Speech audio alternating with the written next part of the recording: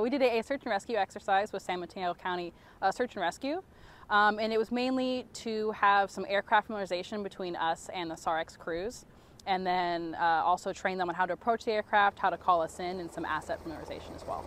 We can provide just an overall air asset, just with some eyes in the sky to look down. We also have hoist capabilities, and for fire season we have buckets.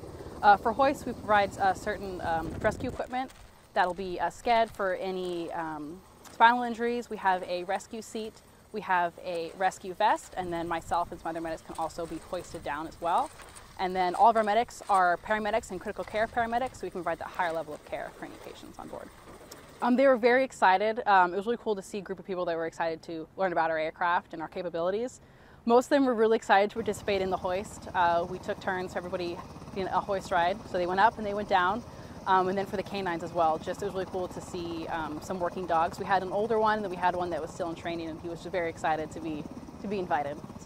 But for this particular exercise, we just did hot and cold load training so that they know how to approach a hot aircraft. So with blades turning, they can remain calm, essentially. I really always enjoy it, especially when I was younger. I was on search and rescue crew on the ground side, so I always really enjoyed the coordination piece. And like I said, I just think it's really important to have that coordination between the state's military assets and just the local assets that are on the ground. Really good, really fulfilled. Like I said, there's a lot of people that do get help and rescued from rescues like this, so very fulfilled.